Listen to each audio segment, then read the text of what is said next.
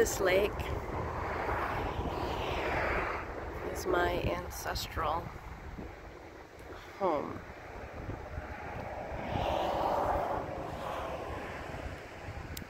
And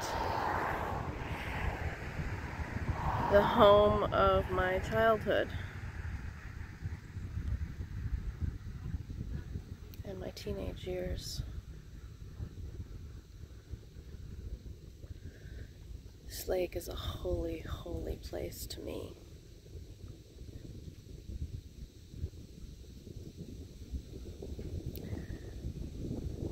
The winds are like nothing else for clearing the soul.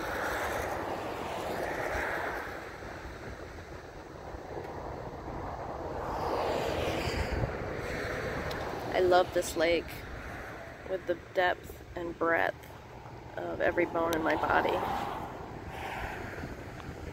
And those mountains across the way are the home of my upbringing, the Adirondack Mountains. I don't know if I can zoom in on them a little bit.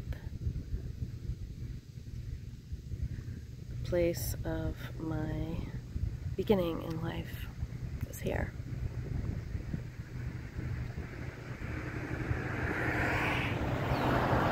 I'm sitting on the sandbar, which is the only road from the mainland to the island of South Hero, where I have many wonderful friends.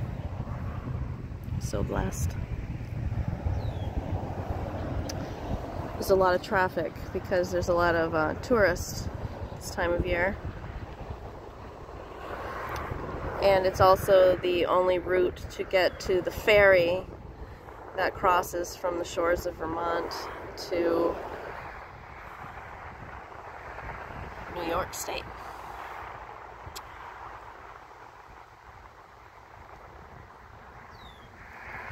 I'm sitting on a rock, and all around me on the ground are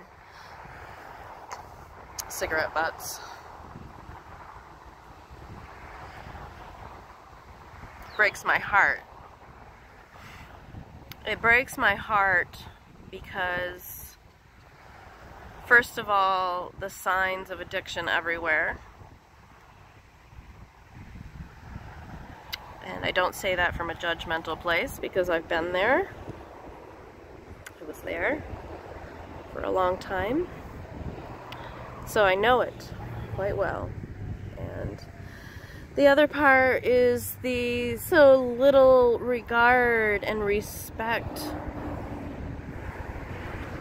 for the holy.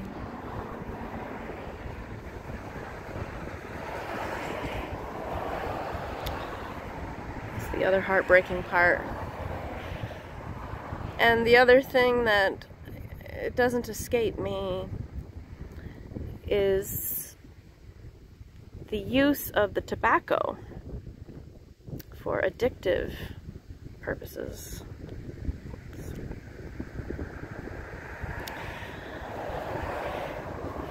And tossing not the tobacco, which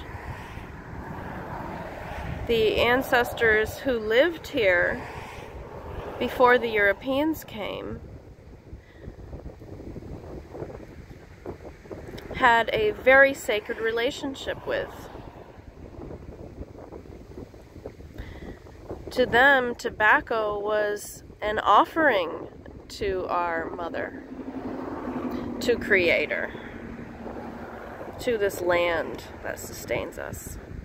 It was an offering.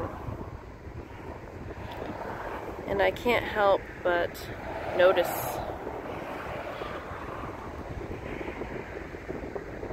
not the tobacco on the ground here as an offering,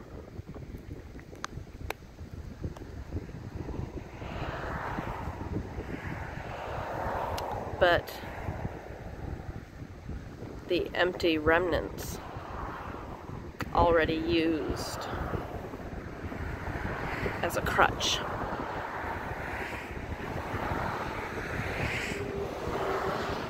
In a culture that no longer honors the holy.